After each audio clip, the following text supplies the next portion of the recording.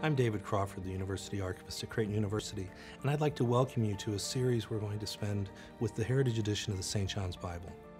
We're very fortunate to have a Heritage Edition on loan to us from Mike and Nancy McCarthy. We're going to reach out to people in the Creighton community and have them come talk about different facets of this Bible. We'll have them talking about different elements. We're going to be talking about how the Bible is used or different features of how we've used it here at Creighton. And we're hoping to introduce you to this wonderful work. We also hope that you'll like to come in and see it yourself. So if you would want to visit, you can come to the Rare Books Room at Creighton, or if you're not close to Omaha, you can always go to the stjohnsbible.org website and see where the Heritage Edition is located in your area. So I hope that you listen, find different ways that this Bible can speak to you as it's spoken to us.